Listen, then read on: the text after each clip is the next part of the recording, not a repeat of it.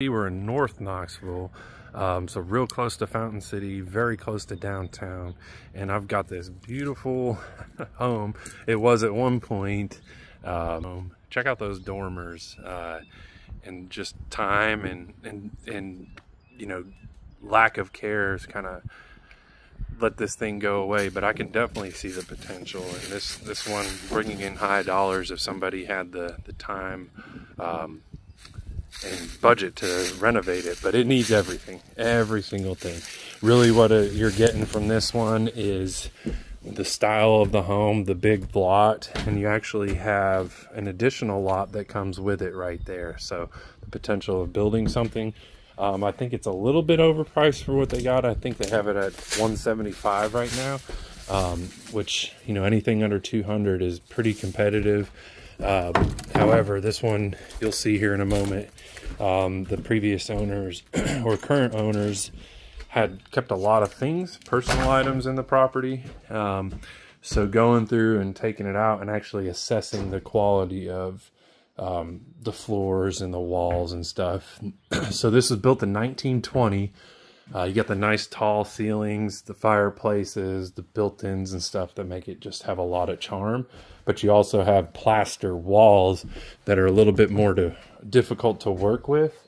And yeah, you can see kind of through here that it has a lot of work that needs to be done. The kitchen is probably one of the worst areas. It looks like there was a leak through here.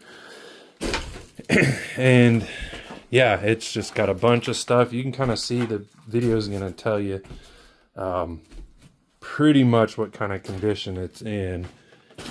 Let's see. Just be careful walking through here. You'll probably need to hire a done right haul away, get a few dumpsters over here, and have them get a crew. Unfortunately, some animals have passed away in here. Hopefully it's salvageable, but I can see where someone might say bulldoze it. I just love the charm and location of this house.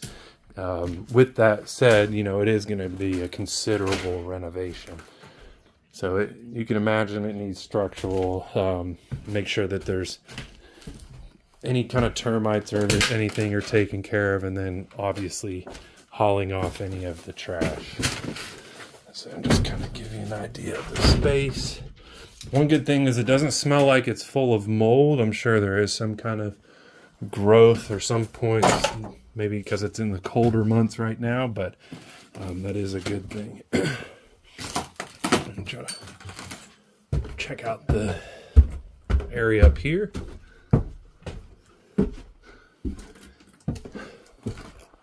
Old clawfoot tub.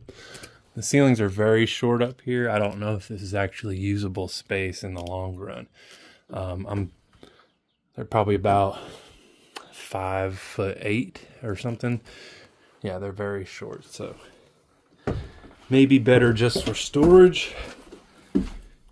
Go back out here, check out the outside. That's kind of, you get a lot of the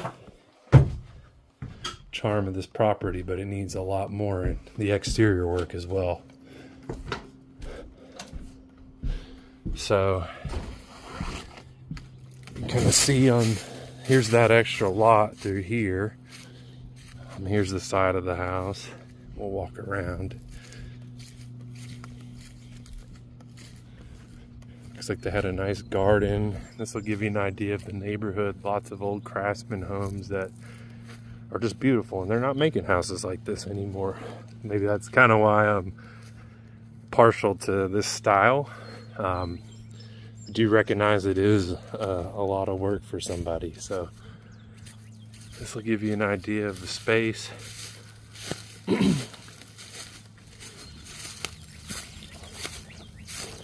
Nice level yard. That's kind of unheard of in East Tennessee as well.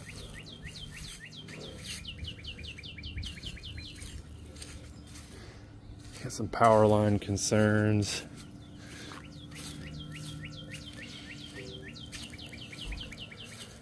Yeah, and you can imagine that whole wall will probably need to be reframed and stuff. Get rid of some trees and that's another thing.